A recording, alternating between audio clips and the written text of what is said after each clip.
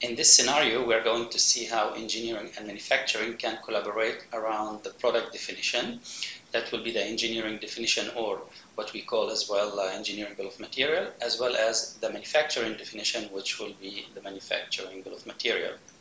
So this is the workflow demonstration. We have two ENOVIA and DELMIA roles. We're talking about the product release engineer, which is an ENOVIA role, and the manufacturing items engineer, which is a DELMIA role. And we will start by showing how we can develop engineering definition using the product release engineer. And our demo scenario will be around a drone.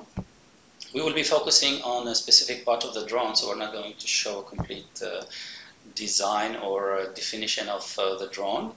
But we will start showing the capabilities that we can do, that we can have in the application which is used by the product release engineer in order to define what we call engineering definition. And later on, we handle this work to the manufacturing engineer in order to start working and developing and validating the manufacturing definition based on the engineering definition. So the second part will be the manufacturing items engineer, who will review the work that was done in the engineering and validate that, and based on that will be updating the manufacturing definition. Now at this point, because of a clash that was found between one of the components of the drone and the assembly station that will be used to assemble this drone in the manufacturing shop floor, the manufacturing engineer will not continue working on the manufacturing definition.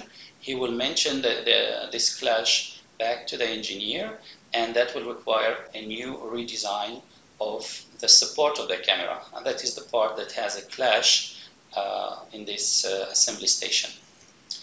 So that means that the product release engineer now needs to review, and he needs to re-update and define again that support in order to make sure that it will be correctly working, and the clash that was found earlier will not be there anymore. So there will be a replacement of an old component with a new component, and finally this will be validated by the manufacturing engineer, and this is where the work will be completed by simply updating the manufacturing bill of material and completing the task that was originated by the product release engineer in the first place. So let's see how this works. So here we have the engineering release app. As you can see, I have the engineering definition on my left side, which is a set of the engineering items. And I can select engineering items, and I can see a cross highlight with the 3D on the right side. This way it gives me a good visibility of these components. It's a structure definition, so I can see the complete structure of the assembly. And every time I select engineering item, again, it will be highlighted in the 3D. So we have two views. We have the usage and we have the reference view, which will allow me, the reference view allows me to have a look at the total quantity of each reference, which will be all the instances of this reference. And I can also analyze this engineering definition based on a maturity state, for example. So if I want to focus on, let's say, the components which are frozen, I simply select frozen here, and I can just focus on them. So the system will filter the list and will show me only what has been selected in the tagger. Okay, now I go back to the complete definition here. And now I can add, for example, a new engineering item. This engineering item will represent, for example, a label. It's a component which has, which is a label that we will attach to the drone assembly definition. And we can update the title, the description, and so on. So it's a very easy way to create engineering items directly from this interface. And then we describe this label, for example. And another capability in this widget is the ability to create enterprise item number, which is the official item number in the organization. So with one click, I can generate automatically this enterprise item number. And I can also create engineering items which will represent the consumption of core material. For example, if I have an oil quantity which I want to add as part of the engineering definition, I can use this capability. I'm adding here an oil, for example, 0.8 liter of an oil, and that will represent this liquid in my engineering definition. So this will be the consumption of this liquid material inside the engineering definition. And in similar way, I describe this, I add a title and description, and I save this new engineering item. Now we can also define the alternate components. I'm now focusing on the strap. We can see it highlighted on the right side, and I want to define what will be the alternates of this component. So the alternate can be related or relative to the parent, any parent where this strap exists. So that will be the first option I'm using here. The second option is that, well, this strap may have another alternate which is only relevant in this assembly, all instances of this current drawn. So this will be the second option I'm using. So I have here a definition of alternates which apply to this engineering item, and that depends also where this engineering item exists as a child of a parent. Now let's focus on the camera, and that will be our major focus today. So the camera has different components, and I want to describe now the manufacturing intent of the support. So we can see here the components of the camera. There is a support component, and as an engineer, I may decide that this support is something we want to buy from external provider, for example. So I'm going to the manufacturing definition inside the engineering definition, and I create a new manufacturing item of type buy. Okay, that will be as of type provided part. So this will be a component that we will be purchasing from external source.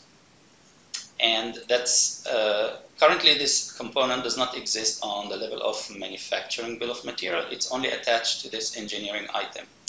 And now I want to collaborate with manufacturing, so I create a collaborative task, and I'm asking the manufacturing engineer to start working on the manufacturing BOM, the specific one that has been attached to this engineering definition. So I will assign this collaborative task to the manufacturing engineer, and I will also need to attach this engineering definition as a context in this task. So this way, I'm telling the manufacturing engineer to which engineering definition I am referring to, so that will be the context of this collaborative task. So this way, we are collaborating on the same context, on the same engineering definition. So the moment this is saved, the manufacturing engineer will be receiving a notification.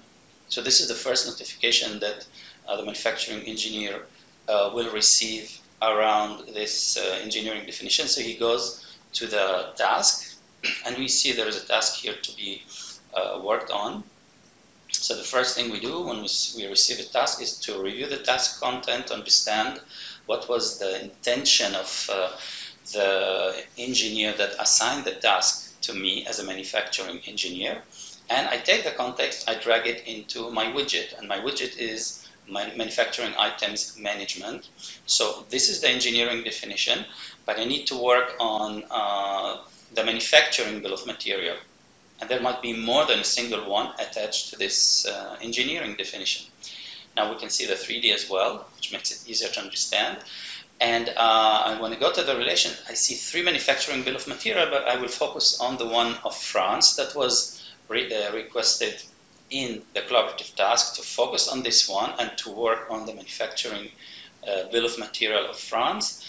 And I first analyze the work, analyze this manufacturing and engineering, and I can see here that there is a manufacturing item that was not assigned to the engineering definition. So there is something to be done here, because the engineering have created maybe a new item, and I need to develop the manufacturing bill of material for this content. So now, before we deal with that, let's first do some restructuring here. Restructuring means that I'm taking some components and I'm changing their positioning inside the structure. This does not change anything in the engineering, but it is something that is required for manufacturing purposes. So I'm going to create a kit which will combine different screws. So let's call it manufacturing screws kit, for example. And I'm going to make some selection of these screws. I simply drag them and drop them into this new kit. Again, for manufacturing purposes, this is a way we can modify the the location of the manufacturing items inside the MBOM. Okay, so I have done this. This is something we can always update and do in the manufacturing bill of material. And now I want to check what is behind this engineering item. So I can see here there is one manufacturing item that represents the camera support. Okay, so let's understand if this is a make or buy, what type of item it is. So I am reviewing now the properties of this manufacturing item, and I see it's a provided part, so it is a buy type of item. It's not manufacturing assembly.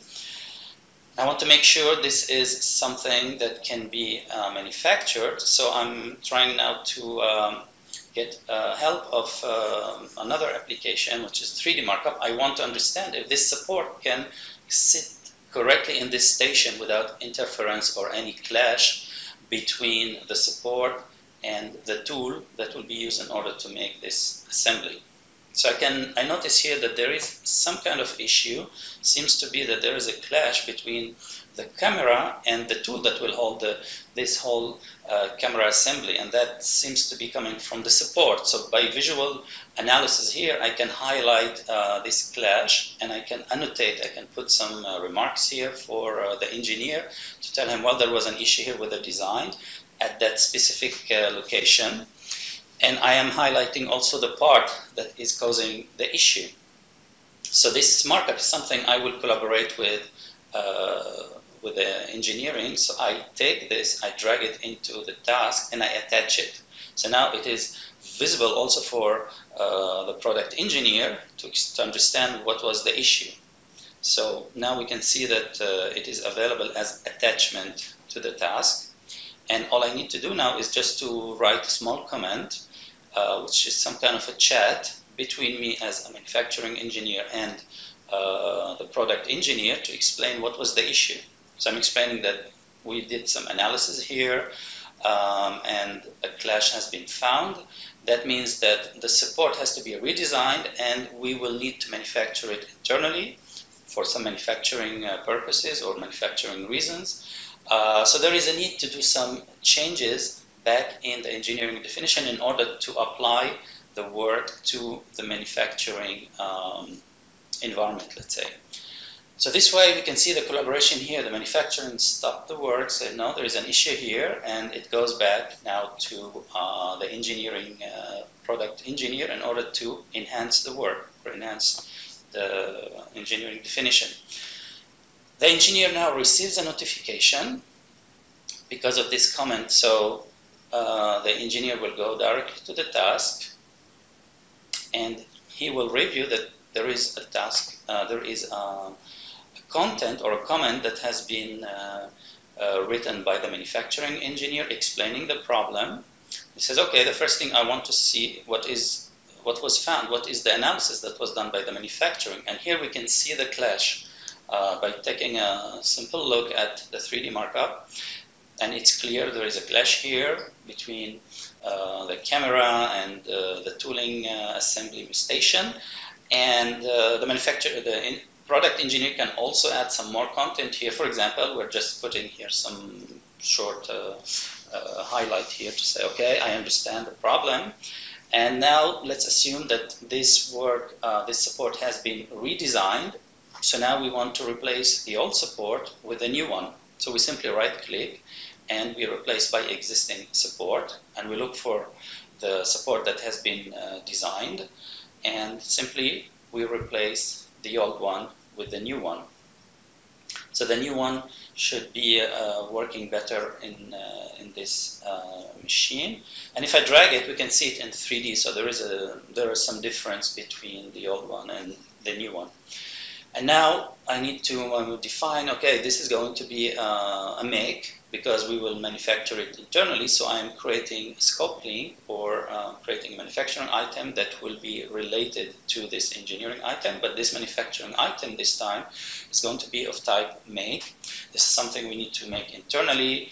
And by that, I finish my work. And again, I go back to the task and I communicate the work that I've done as a product engineer back to the manufacturing engineer to explain that we have created a new design, and we have attached also manufacturing assembly to this new engineering item.